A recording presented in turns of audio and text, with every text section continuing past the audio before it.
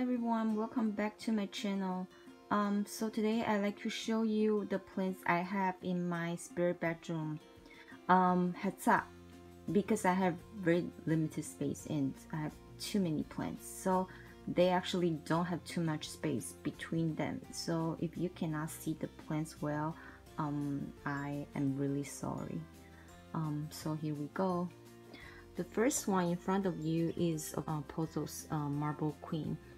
I love the variegation, and I actually have probably 3 Marble Queen in my collection. It sounds a little bit crazy. Yeah, I just love Marble Queen. And the next one is this Hardleaf Philodendron, another really common houseplant.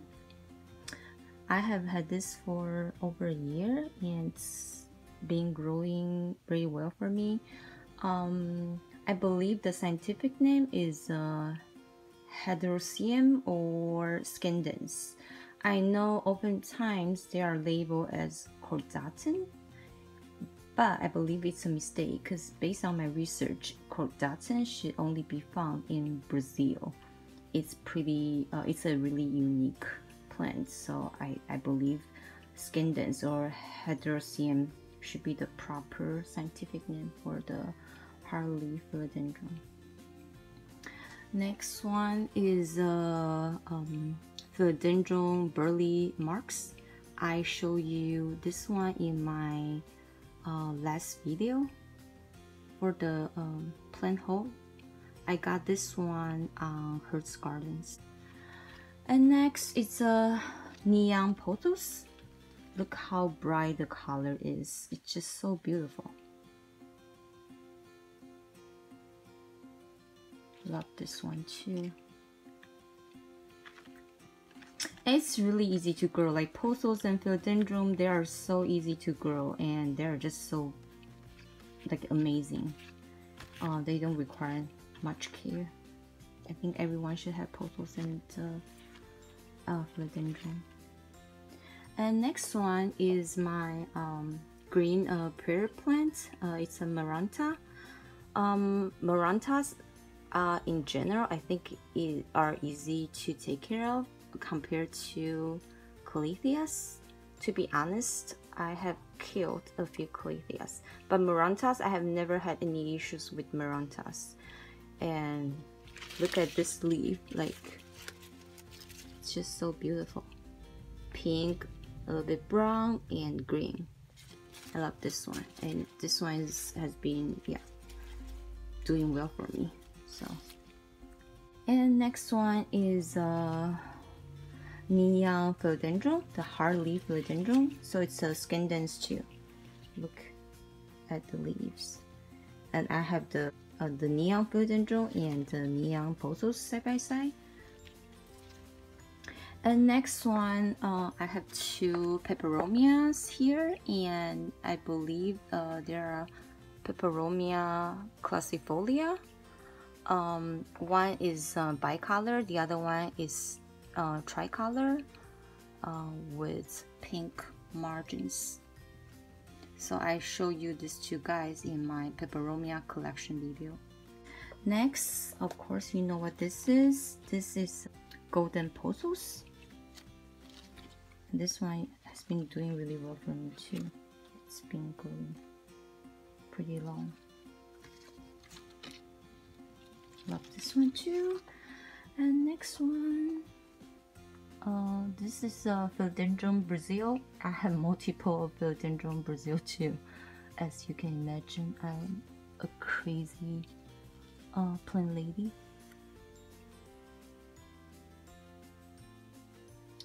And then the next one is it's one of the plants I got from Trader Joe's, which I don't really know the name of, but thanks to a viewer, she thinks it might be a Little Hope, Philodendron Little Hope, and I think it also could be a Deja Vu.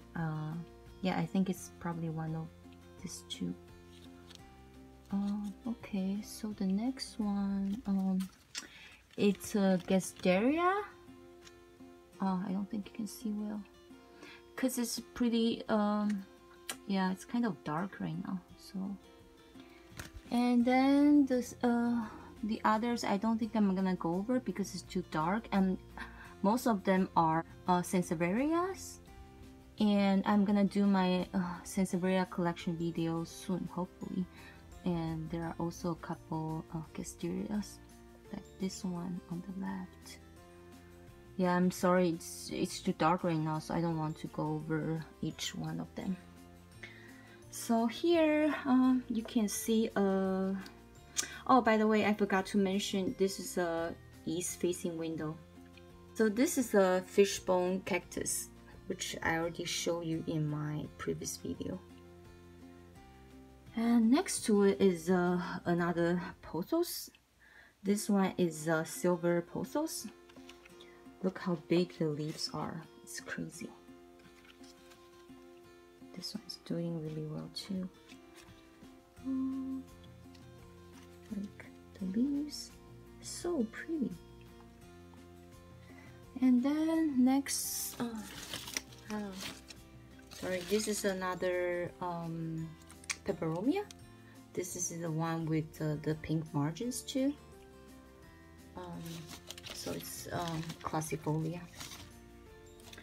So, and then next to it is a spider plant, a variegated spider plant. This one has been growing like crazy for me. I think I already mentioned in one of my previous videos that I actually got a very small baby from my coworker around maybe 2 years ago. It's been growing like crazy. Look how many babies it has right now. Yeah, it's one of the easiest houseplants you can grow. I really don't know what to do with this. I don't think I'm gonna propagate, so I'll just leave it like that. And actually, there's this one I want to show you. So I just posted a video because I wanted to take it out. It was right next to the spider plant, but because the spider plant is so huge, so you can really see this one. So the reason why I wanted to feature this one is because if you watch my easy houseplants video, you will see that it was really laggy. So what I did was how I would treat a succulent. Like I just beheaded it, and I put the top part, the very top parts, in water for propagation, and the bottom part is just like basically they were new leaves coming in from the bottom. So I probably left 1 to 2 inches above the soil surface. That's where I cut the top parts, and it's been working and it's doing well. And it's the top parts, they are easy to propagate in water. So if you actually your Moses of cradle became laggy, that's what you can do. It worked for me, and I think it's looking great. I will link the video down below so you can see what it looked like before. Also the timestamp if you don't want to watch the rest of the video.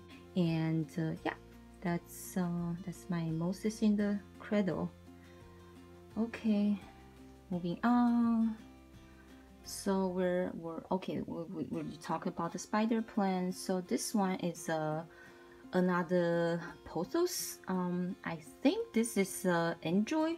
I have both enjoy and pearl and jade, and I compare this one to both of them. I think this looks more like enjoy because I got this one at maybe Lowe's or Home Depot. They didn't label it. Maybe they label it as mini marble queen, but I think it looks more like enjoy than pearl and jade. So I'm gonna label it as enjoy. If you disagree, please let me know. Okay, so moving on. So we have this one. It's another philodendron. So this is a philodendron variegated sawtooth. It's, I don't know if you can see the variegation well. Look at the shape of the leaves. So interesting. I got this one from NSC Tropicals. Moving on. So you guys already saw this one in my last video. So this is philodendron orange marmalade. So yeah, look at the two leaves. The colors are, I don't think you can see well, but one is more orange, one is more green.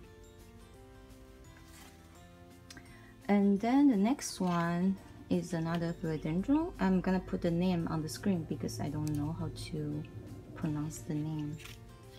This one, I think it's still recovering, so I'm gonna give it some time to recover. If it doesn't do well, then I will have to do something, maybe move it to another location. So here's a rubber tree or rubber plant. I have had this one for over a year. It's one of the oldest rubber trees I have. This is Ficus elastica tiniki. I have quite a few rubber trees and I love them. Moving on. Oh, I forgot to mention this. This is another marble queen. Yeah. Okay, so this one is another one I already showed you in my previous video. It's a Rhaphidophora tetrasperma. So this one, I don't know, it's still trying to adapt to the new environment. It's not doing so well, and we'll see how it goes. But it's the shape of the leaves. Yeah, this one, not too well. And this is just a money tree. Surprisingly, I have two. One is in my office without really sunlight from the window because it's far away from the window. And that one is actually doing much better than this one. I really don't know why.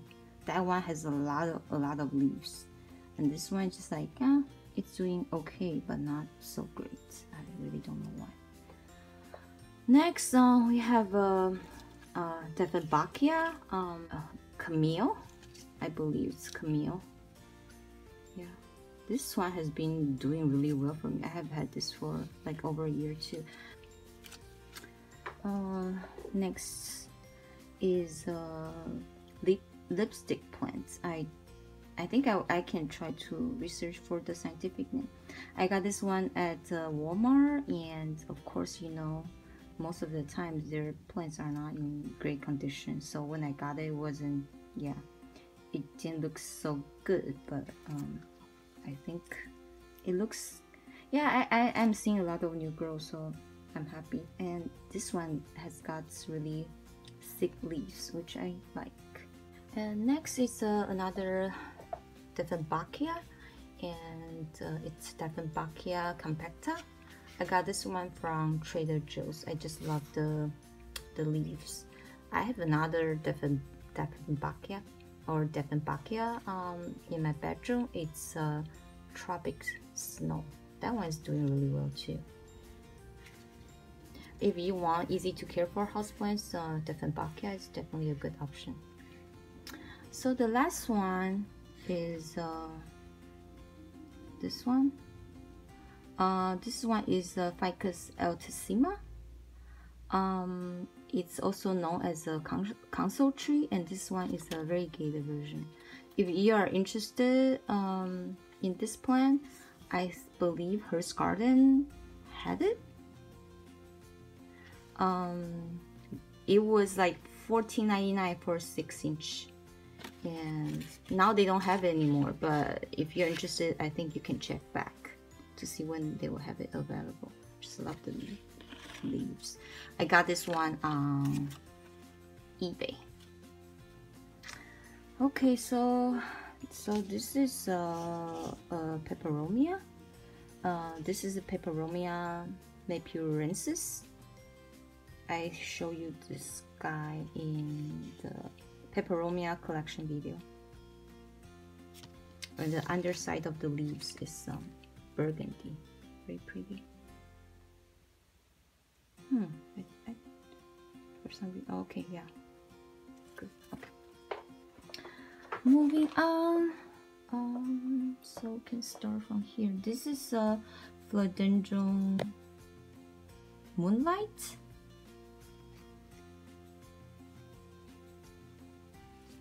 And next one is another neon color plant I have. It's philodendron golden emerald.